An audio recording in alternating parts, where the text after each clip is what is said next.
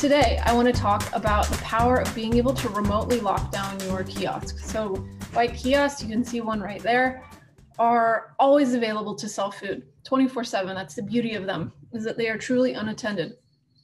But there are times when it's really valuable to be able to be sitting at your laptop or on your phone and be able to lock down a fridge. You know, maybe it's you're going into a long weekend and your kiosk is in a location where there's just not going to be people on site, and you've got food that may perish then. Instead of having to go out and incur the cost of an added delivery, you may choose to wait to deliver first thing Monday morning or late Sunday night.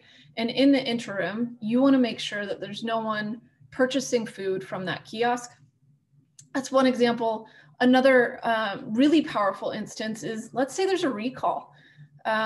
One of your vendors reaches out and says that there's been a recall of their product, or there's been a quality assurance issue. The beauty of Byte is that you can log into your dashboard and within 5 seconds find out where that product is in stock across your entire fleet.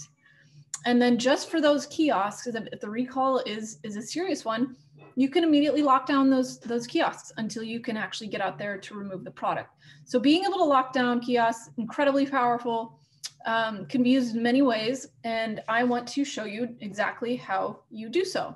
So let's jump into the dashboard.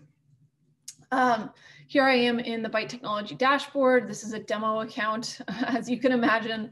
But this kiosk back here is our Byte Tech basement kiosk as we are in the middle of the pandemic. But with that being said, going in and locking down is very easy.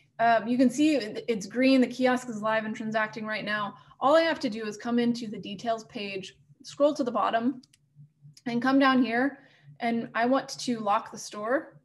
So I'm going to lock the kiosk. I have the option of actually inputting my email just to get confirmation that the communication was successful to the kiosk, and it did in fact lock down. But it's going to try for a few seconds to do that. If it's not successful on this first try, it's going to try in the background and then send me an email once it's been successful locking down that kiosk.